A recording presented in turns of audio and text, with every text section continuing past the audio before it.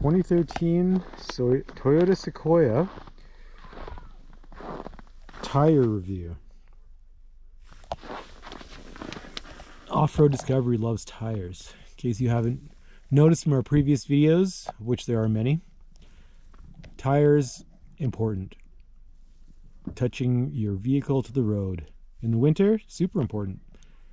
We are a huge fan of Nokian tires. We've had Nokians in our Land Rover, on our Subarus, and they've always been really reliable, super grippy.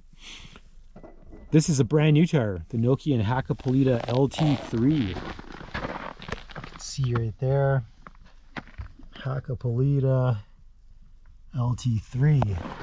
We have 275 70R18s, Nokian tires. Now, the reason we have 18s, the stock tires on this thing are 20s. We like the additional tire protection. You get some little more pneumatic suspension if you need it, if you want to air your tires down on trails. Also, just get more tire sidewall. Protects from crazy highway chunder, back road chunder. These tires are really, really good on the winter because they have the Nokian studs installed at the factory.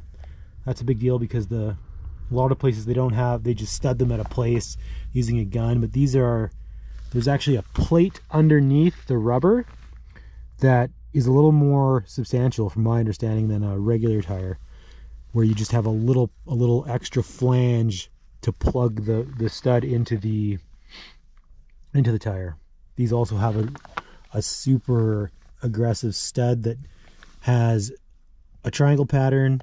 There's a little airbag underneath each stud that allows it to articulate, which makes them quieter and also less susceptible to pulling studs out, which, you know, for most driving, you know, is something you want to consider. As soon as you start really off-roading with studs, there's definitely, doesn't matter what kind of studs you have, you're going to pull some studs out, especially if you start putting tire chains on and stuff like that and you're driving prolonged distances with snow chains and, you know, really trying to get unstuck, which we've had experience with.